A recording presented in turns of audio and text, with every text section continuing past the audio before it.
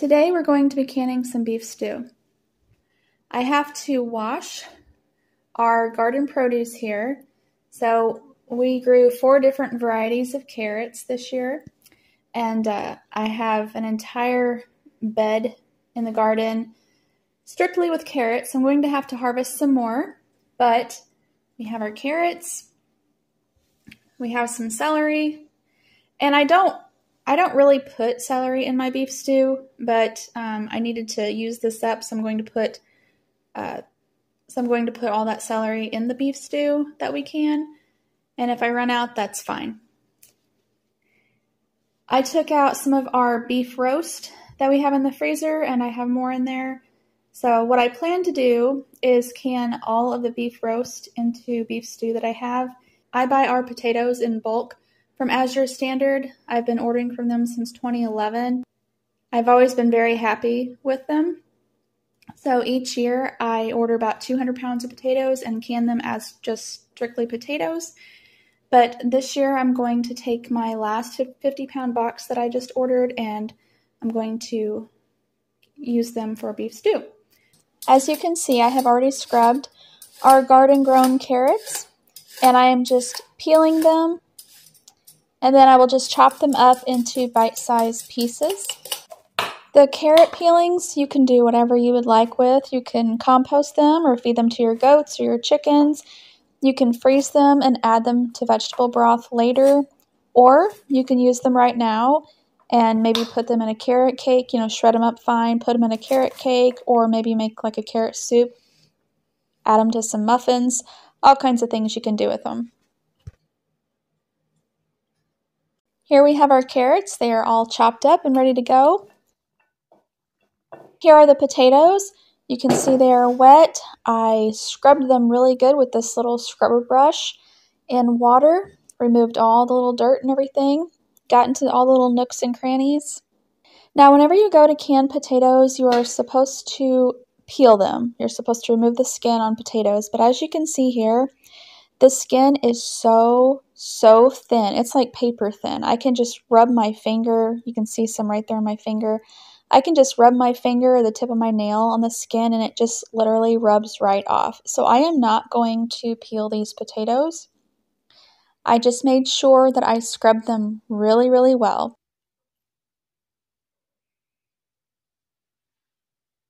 I'm just going to slice these potatoes a few times and make them into cubes, and they will be ready to go.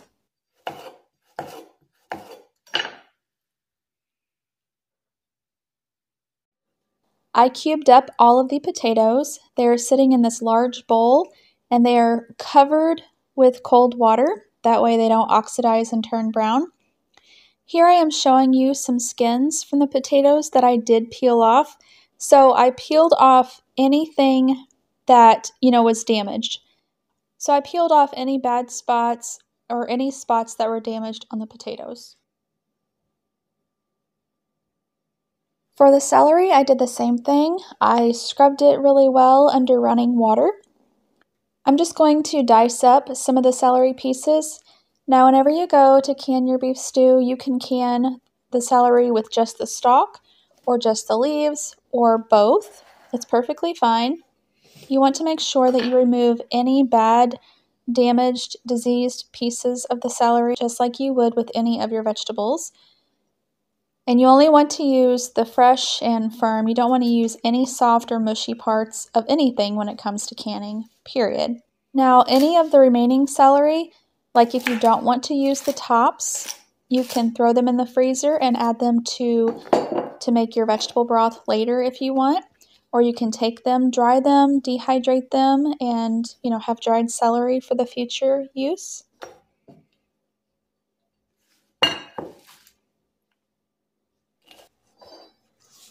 Now here comes the most time-consuming part. I'm going to take all of these beef roast and I'm going to have to debone them, remove the excess fat, and also do my best at removing all the sinew or tendons that there might be running through it. We won't know what all is in there until we actually go ahead and cut into it. Now all the stuff that you cut off, including the bone, go ahead and throw in a freezer bag. Make sure you label it. And go ahead and label it as beef bones for broth. And when you get enough, you can go ahead and make some beef broth and then can it at some point. Whenever we go to cube up these roast, we want to cut against the grain each time. So when you have your big slab of meat, this particular roast had the grain running one direction, so I cut across the grain in the other direction. Well, then each little piece that I cut, I look at the grain, and then I might have to change directions and cut it. It's kind of hard to explain. It's something you just have to see. So you just want to look for what direction the grain is running on the meat and then cut across that, okay? And that just helps to make it not as tough, especially whenever you go to chew it. It's more tender because it kind of falls apart a little easier. The reason we want to remove as much fat from the meat as possible when canning is because when you're pressure canning, you know, it's at a very high temperature, like a minimum of 240 degrees Fahrenheit. And so that fat is actually melting and it's boiling and bubbling up inside the jar. And it can actually come up to the very top of the jar and come between the mouth of the jar and the lid and kind of seep out.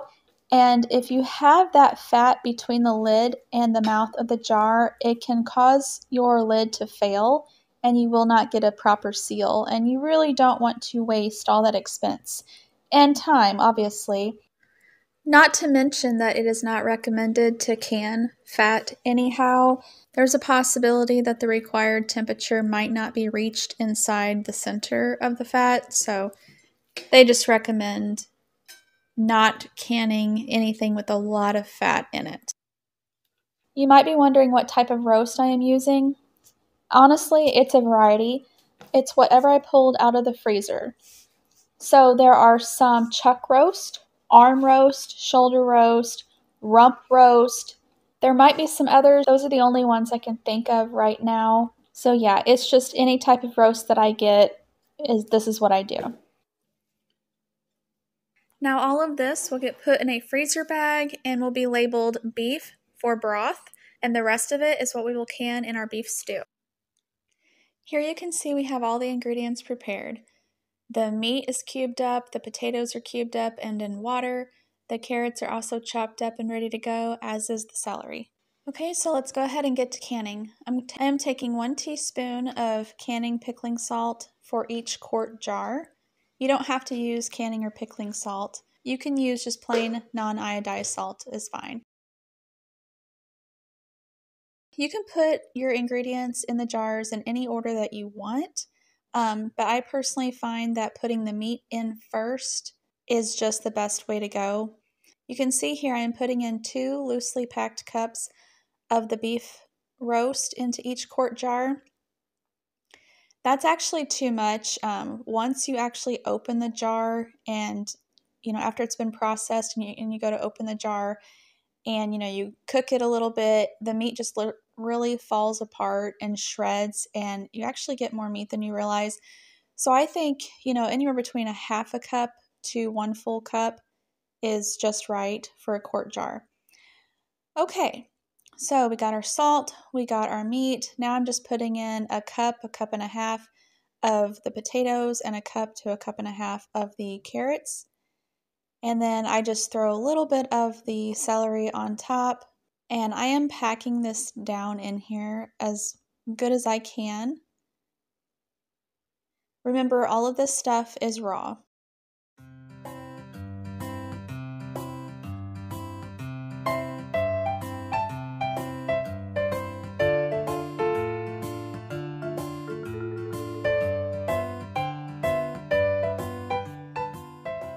Okay, so we have filled up our quart jars with the raw ingredients all the way up, leaving 1 inch of headspace.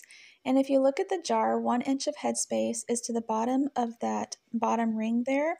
And you can also see with this headspace measuring tool I have, we have 1 inch of headspace. Now it is time to fill our jars with boiling hot water. So I have a funnel in the jars, and on the stove boiling I have some water. I'm just taking a ladle and funneling the water into the jars here. As we are ladling the water into the jars, we are watching the water level in the jar. We want the water to come up to 1 inch of headspace, and once it looks like we meet that, we'll need to take something to remove the bubbles or the air pockets from the jar.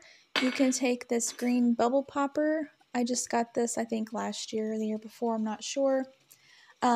Before I got this, I always used a metal butter knife or a chopstick. Perfectly fine. Anything that you can get in there and wiggle around in the food to help release the bubbles, the air pockets, is great. So the way that you want to do it is you want to take your bubble popper, go on all 4 sides of the jar, between the jar and the food, and kind of push inward, to release any trapped air between the jar and up against the jar with the food. And then also go down into the center of the food and push or wiggle outward, okay? So that's what you want to do. You can see that boiling water just almost like instantly slightly cooked the outside edges of the meat. All right, so we want 1 inch of headspace. So after we remove the air pockets, we measure our headspace, and again, we want 1 inch. When you remove the air pockets, a lot of times your water level will go down as the air comes out of the jar, so you may need to add some more water. If so, add it. You just need 1 inch of headspace. Okay, once you have your 1 inch of headspace, you need to take a clean cloth dipped in straight white vinegar and wipe off the mouth of the jar. The reason for this is because the vinegar cuts any grease. So, and since you're dealing with meat here, there could be some fat. And you want the lid to seal, to have 100% seal on the jar mouth, so you don't need anything obstructing it. So you put your lid on, you put your band on, fingertip tight, and once that's all good, stick it in your pressure canner, because beef stew has to be pressure canned because it is a low acid food. All right, and you just continue that on until you have all of your jars filled up and in the canner and ready to go. I have all of my jars filled up. They're all in the canner. So now we're going to put the lid on the canner and process the jars accordingly. Okay, so for your elevation, you'll need to see how many pounds of pressure or PSI that you will need to pressure can at. I live below 1,000 feet elevation, so I process mine at 10 pounds for 90 minutes for quart jars. So the canner I have, it has a dial gauge and a weighted gauge. I have a short little video where I cover using a weighted gauge, and in that video it kind of also shows a picture for using the petcock screw if you don't have a weighted gauge like my old canner did. And that video also kind of tells you what a jiggle is, what venting means for a canner, and stuff like that. Make sure that your weighted gauge is not on the canner, okay? If it is, take it off. And then once you have the lid locked onto your canner, turn the heat up on high, and you want your vent pipe that you see here, you want it to be steaming.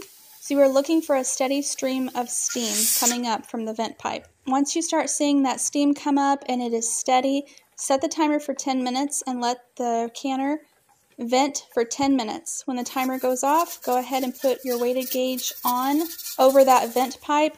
Or if you have an older canner like I used to have, then close your petcock screw. Once you put the weighted gauge on or you close your petcock screw, you need to wait until the weighted gauge starts jiggling and or your dial gauge reaches the required pounds of pressure. Once the required pounds of pressure is reached, that is when you will start your processing time.